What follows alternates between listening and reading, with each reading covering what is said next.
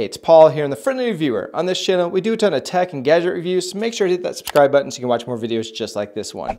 We were recently at my twins' birthday party, and I took along my Ronin-S, which is right here. And no, this is not the normal camera. I just threw this one on here for demonstration purposes. And I was playing around with it, shooting with the trigger hold where it locks in orientation. And I thought, what happens if I hop on this merry-go-round with the kids? Is it going to lock in place and keep looking at the same spot as we go round and round and round, or will it start to drift off? I was really curious, so let's check it out.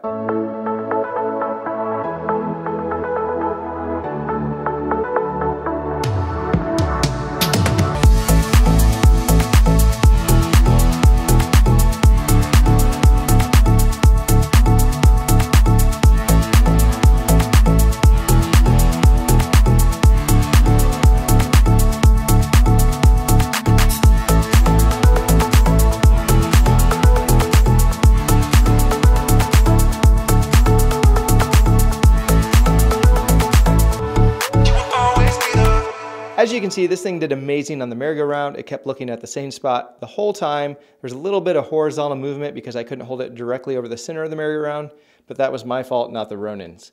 I was super impressed by it. Really cool, just a fun experiment. This has been Paul with the Ronin-S on a merry-go-round. Thank you for watching.